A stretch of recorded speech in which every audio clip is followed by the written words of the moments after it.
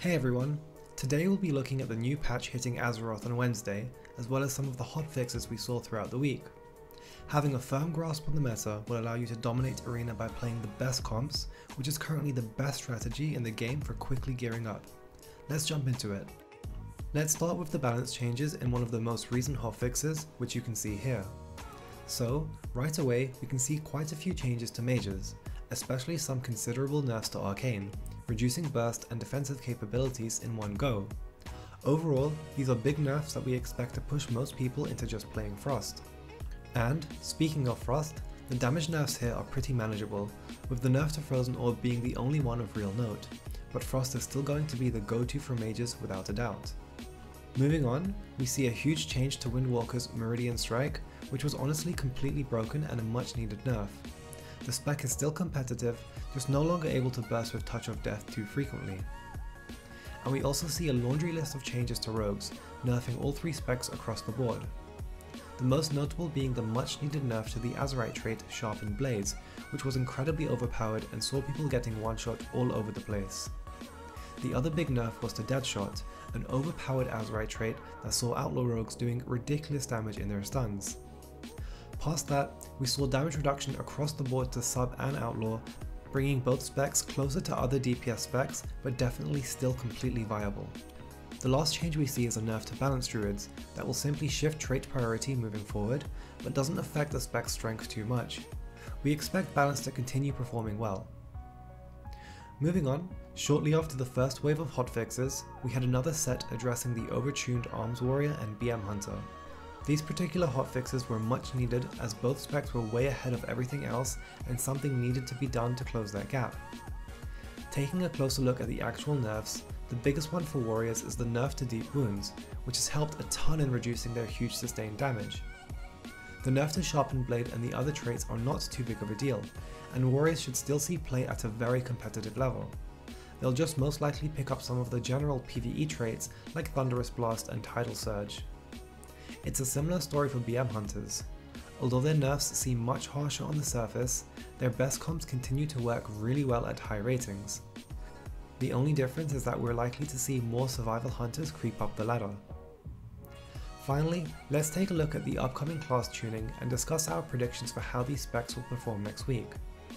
Bear in mind that these changes are focused on balancing PvE, and there's a possibility that these buffs will be balanced against nerfs in PvP.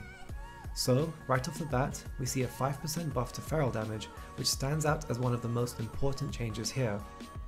Ferals already deal crazy damage, and adding a flat 5% buff means that their strongest comp, Jungle Cleave, may start to feel unbeatable for some comps. Although the 5% nerf to BM Hunters, on top of the hotfixes they already received, may cause BM to drop below both MM and Survival in terms of its popularity. Fire Mages are getting a 6% damage increase across the board, along with 15% increased Flame Strike damage. Although Fire Mages are not seeing much play right now because of how superior Frost is, Fire is still a good spec and already does decent damage, so this buff is likely to make Fire Mages see a lot more play. Holy Paladins are getting a 7% increase to their Holy Light and Flash of Light, a much needed buff as they currently struggle to heal outside of Avenging Wrath. Definitely a needed and good change. Disciplined Priests on the other hand are getting their atonement healing reduced in the form of a 9% nerf to smite damage, a change that is definitely warranted given that a Disc Priest can match a DPS on damage in some games while also matching an opposing healer in healing done. Holy Priests are getting a 3% healing reduction, but that does not change much in Arena as Disc Priests far outshine Holy Priests when it comes to rated Arena. Next, we see a very interesting change for Shadow Priests, as they're getting a 20% increase to their dot damage. It's been very apparent in BfA that Shadow Priest dots have become much weaker, forcing them to focus more on single target pressure. However, this change may see a return to their capabilities of rotting down an opposing team.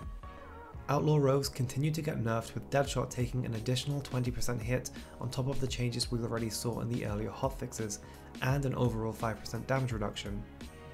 With Sub also taking an overall 5% hit to their damage, there's a strong possibility that Assassination starts to see a lot more play in RMP and RMD. However, these rogue damage nerfs definitely are not enough to stop Outlaw and Sub RMP or RMD from dominating at the top of the ladder. Resto Shamans are getting a 12% buff to Healing Rain, which won't really make any impact in Arena. However, the 6% increase to Riptide has the potential to make Rust of Shamans much stronger at healing against teams with a ton of interrupts. Finally, we have Warlocks, who are taking a 20% nerf to Summon Dark Glare for their Affliction spec, and a 5% buff to both Demonology and Destruction. Unfortunately, these changes don't do much for Warlocks, as their biggest issue right now isn't their damage, but is instead their defensive capabilities. So, just to wrap up with some final thoughts, the general consensus of the Arena community is that they're enjoying how fast-paced Arena is right now. However, in light of recent hotfixes, it's clear that Blizzard wants to nerf and not buff, which means we're likely to return to a much slower meta, something that much of the community is worried about happening. Alright everyone, that's it for now. Let us know in the comments below what you thought of this video and if you want to see more like it. Thanks for watching, and we'll see you next time.